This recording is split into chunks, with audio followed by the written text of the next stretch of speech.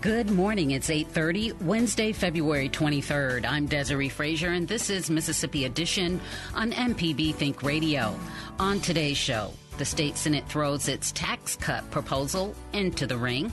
Then we talk with U.S. Representative Bennie Thompson, and a new plan from the Attorney General's office eyes a future without abortion. This is Mississippi Edition on MPB Think Radio.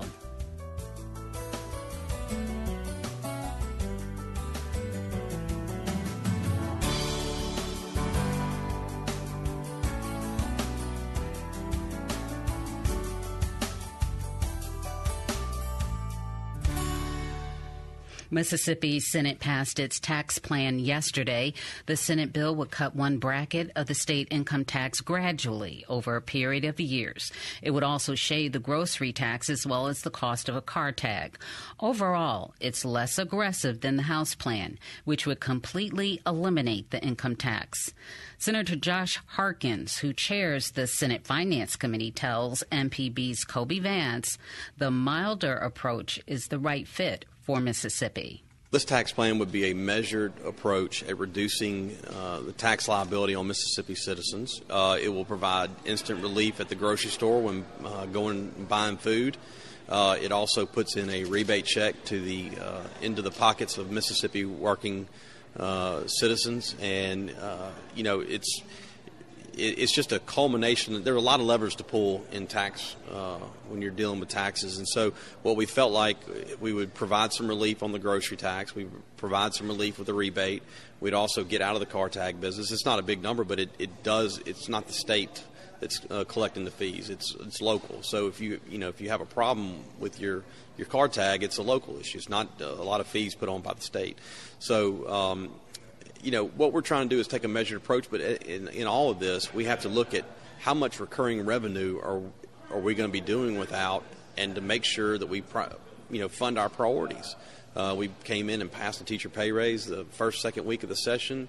We've got things that we have to fund, whether it's with corrections, whether it's child protective services. There's things that are out of our control, so to speak, that are going to require additional funding. Our health insurance for state employees. So there's a lot of things that we have to say grace over, that we need to make sure we fund.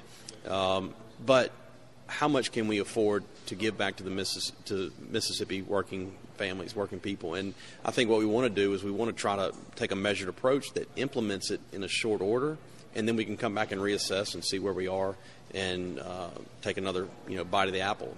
I don't think many states have ever just set a goal in mind of something like this and just sent the ship off to sea and never see it come back. I think they take measured approaches. It's bites of the apple one at a time, and they implement it, and they come back and reassess after that's been implemented. And I think what you'll have is our 2016 tax cut that will be fully implemented by the time this is done.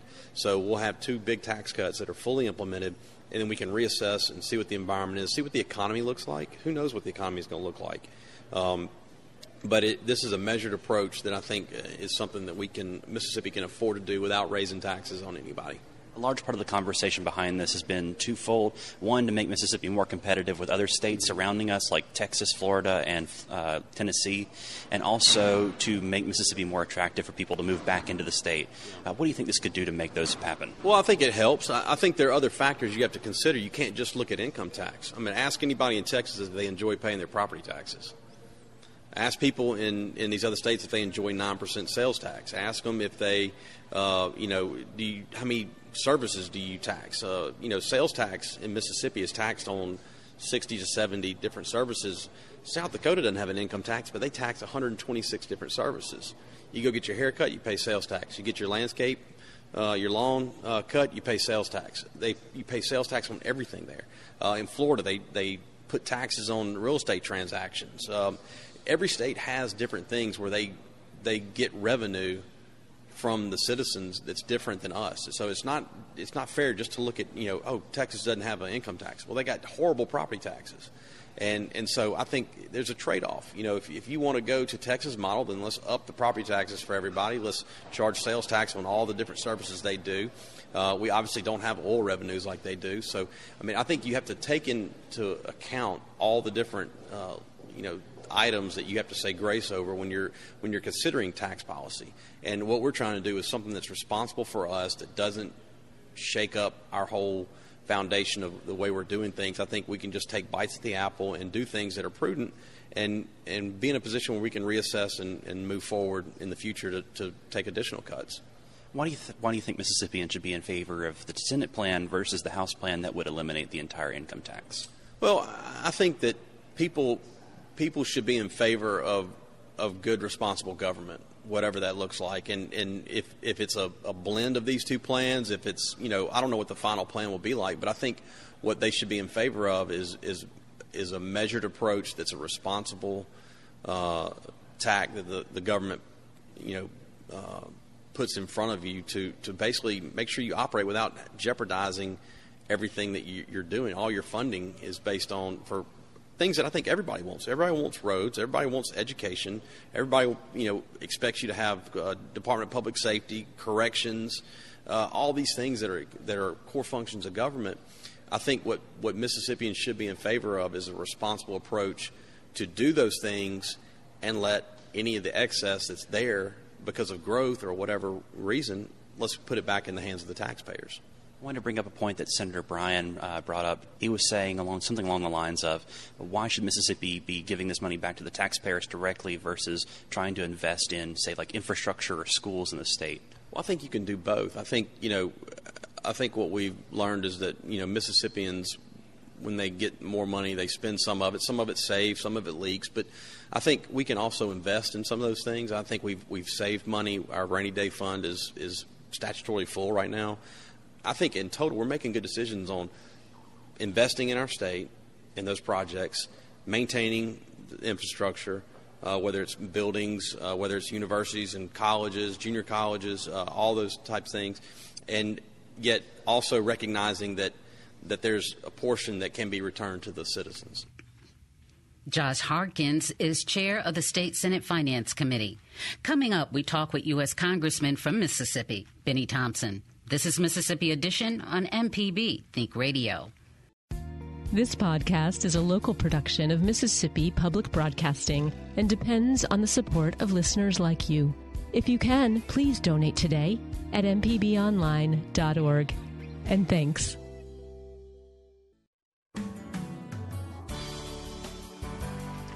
This is Mississippi Edition on MPB Think Radio. I'm Desiree Frazier. Today, we hear from Mississippi's 2nd District Congressman Bennie Thompson. Thompson is the dean of the state's congressional delegation and the chair of the Committee on Homeland Security. He also chairs the Select Committee on the January 6th riot, and that is where our conversation begins. It's a work in progress. We've interviewed several hundred witnesses. We've collected about 60,000 documents relative to January 6th. We continue to issue subpoenas for other witnesses to come. And basically, I appreciate the help that the public is giving our committee. A number of people have contacted us indicating, I think you ought to talk to so-and-so. And so the public involvement has been very good, but it's a work in progress. We're not rushing it. We want to get it right. And obviously our charge is to find the fact and circumstances that brought about January 6th. You said you're doing your due diligence, you're taking your time, but it is an election year. There's some speculation by people who project elections that the House could swing in the 2022 election. Do you feel that you have the time, resources, and support to continue the work that you're doing? Well, we have the resources. Obviously, we have a significant staff. We have the technology associated with the staff to conduct our investigation. Our goal is mid-September to have a finished product. We will have some additional hearings in the spring and into the summer, so the public will get to see firsthand a lot of the work progress product that the committee has produced. And so when you say hearings in the spring, you mean public hearings that will be accessible via live stream, television, et cetera? Well, our goal right now is to demonstrate to the public what we've found so far in what we consider prime time. Normal hearings are between 10 and 3 o'clock in the day.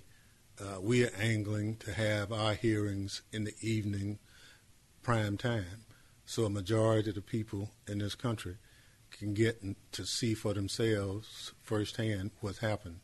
Is the reasoning for that is because you believe as a committee that the revelations that might come out in those hearings are that important to the American public? Yes. When we tell the story, those who are open-minded will be able to reach their own conclusions. And I think it's important that we tell the story to as many people as we can. I brought up the election. It is an election year. It's also 2020 was a census year.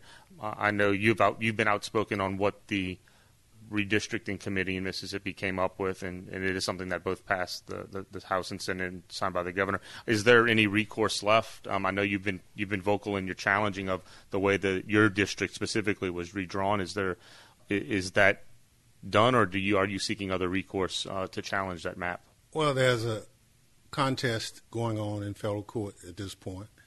NAACP is the lead plaintiffs. They have disagreed with the plan drawn. I've also disagreed with the plan. The burden should be a shared burden in redistricting.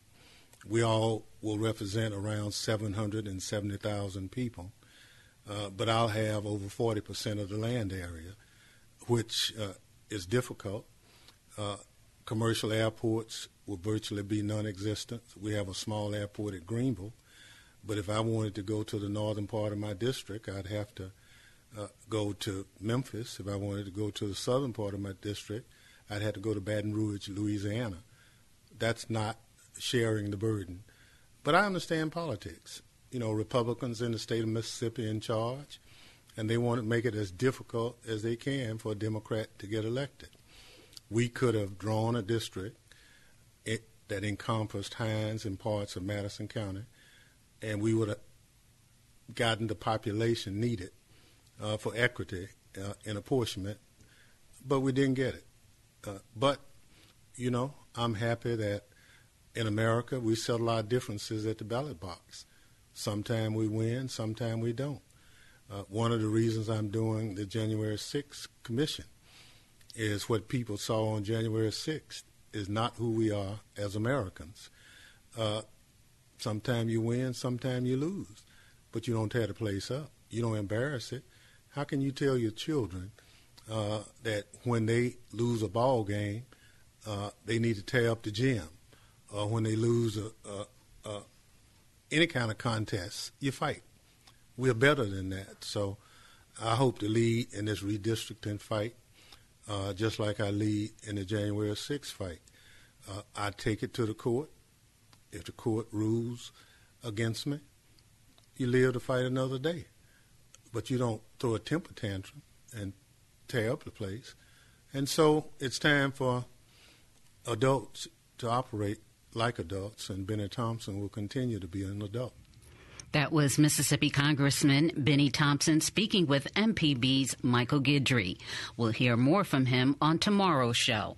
Still ahead, a new effort from the Attorney General's office eyes a future without abortion. This is Mississippi Edition on MPB Think Radio. Hi, I'm Jason Klein from Fix It 101. If you ever thought about changing the doorknob or fixing a leaky faucet, some jobs just aren't that difficult, and yes, you can do it. If you want to find out how to do those things, listen to Fix It 101, podcast everywhere. This is Mississippi Edition on MPB Think Radio. I'm Desiree Frazier. The Office of Attorney General Lynn Fitch has launched an effort encouraging Mississippians to donate goods to 21 so-called life-affirming pregnancy centers in the state. This as the Supreme Court weighs the Dobbs abortion case that could undo the federally guaranteed right to the procedure in the U.S. The centers championed by the Attorney General are part of a collaborative called Her Plan. Anya Baker, who's with Her Plan, speaks with MPB's Rob Lane. I work to facilitate collaboration between assistance providers throughout the state in 7 different categories of care. That includes pregnancy centers, but also includes other areas that women need service in, like mental health, recovery, postpartum support, addiction recovery, housing, transportation, any area that a woman may need out of these 7 broad categories that we cover. I am currently going around the state talking with people doing different service areas throughout the state and hoping to include them all in a statewide directory that's easy to use. And currently you are working with the Attorney General's office in an attempt to raise funds and attention and support for a number of these pregnancy centers in the state. This, of course, coinciding with the Supreme Court mulling over the Dobbs versus Jackson Women's Health Organization abortion case. Talk a little bit about your relationship with the Attorney General's office and how that collaboration came about. Yeah, I'm really grateful that the Attorney General seems to have an entire team that's dedicated to finding out what's going on the ground. They don't seem like they're just concerned with policy. They truly are trying to put their ear to what the needs are. And so they turn to me because I'm in contact with a lot of different nonprofits and ministries throughout the state that are serving women to ask, what are women in need of right now, and how can we help these organizations that are on the ground, perhaps even with a shoestring budget at times, how can we help them continue to serve? And people need different things at different times, and so the best solution we came up with was, why don't we let them do their own Amazon list and tell us what they need the most? For some centers, that looked like needing just car seats right now for parenting classes they're having. For some, it looked like items they need for group baby showers. So it's been exciting to have that connection from national policy all the way to a small rural town that's hosting a local event. Now let's dive a little deeper here. You mentioned that her plan supports these pregnancy centers, also a broader range of services for pregnant women. A common critique from people who support abortion rights of pregnancy centers say that they fundamentally exist to attempt to convince women to not get an abortion and perhaps fall short in follow-up in supporting a woman throughout a pregnancy and throughout raising a child. I imagine you would strongly object to that characterization. Can you tell us a little bit more from your perspective about what these pregnancy centers are? Yes, I've had the honor to visit a lot of pregnancy centers, not just in the past years I've been working on this project, but as myself, a volunteer, having existing relationships with over 30 centers throughout the state. And one of them offer unique services. No two really seem to be the same, but I'm really impressed by the range of services they offer. So sometimes they offer classes that are certified by the state to go towards reunification when people are struggling to keep their family together, or I've seen like anger management classes, things like Embrace Grace, which are programs that they work with in the community to facilitate 12-week courses of not just parenting skills, but also self-confidence and self-love, and promoting the use of all kinds of skills throughout the community, all the way down to makeup artists and photographers to help women have free maternity shoots, have the needs that they need for a baby shower. And these relationships go on long after birth. I see the resource rooms for a lot of these centers with a lot of items and clothing for people way beyond pregnancy stage, clothes for women, clothes for older children. A lot of women already have children who find themselves pregnant.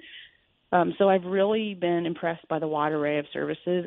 And of course, these centers have relationships with the nonprofits in their own community and do work shoulder to shoulder with a lot of other organizations.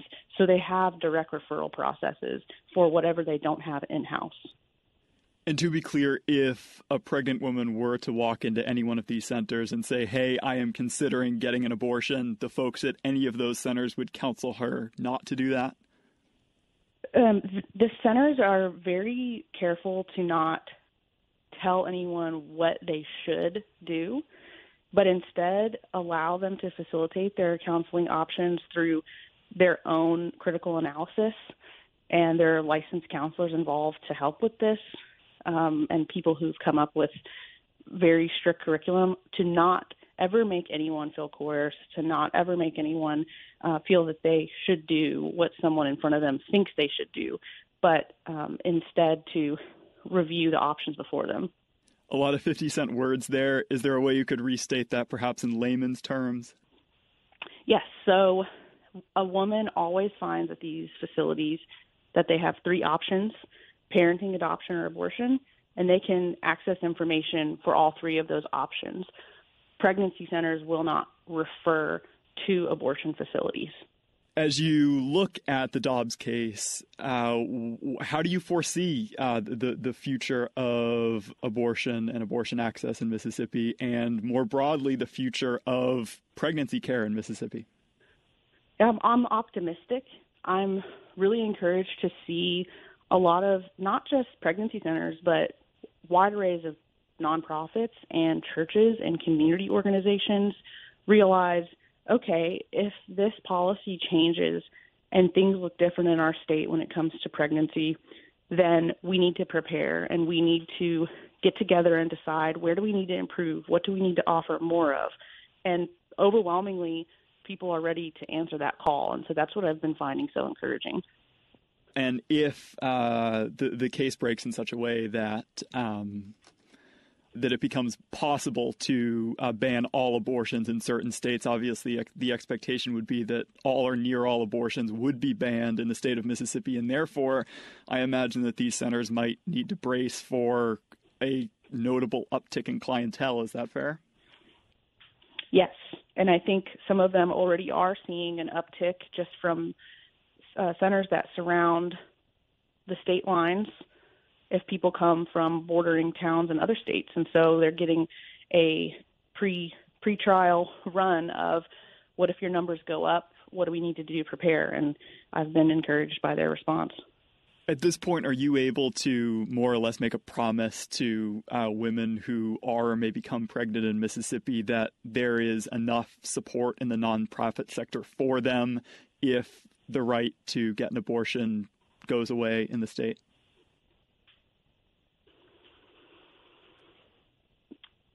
I think there's a lot of work to still be done, and I'm encouraged that groups are starting to realize how much more work is to be done, but I'm seeing all hands on deck, and it's looking really optimistic. Anya Baker is the Mississippi State Coordinator for Her Plan.